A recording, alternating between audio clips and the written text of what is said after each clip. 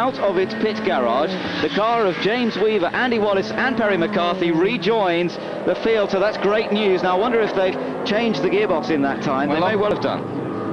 Oh, look at this. That was a coming together there. That was a clear coming together. He touched on the back of the car, and there was almost a nudge. He looked as if he was going to go sideways on the grass. Then we don't know quite what would have happened, but they definitely touched. And he's coming back, and it really is. It's a sprint race. It's just who can get to the line. It's just amazing.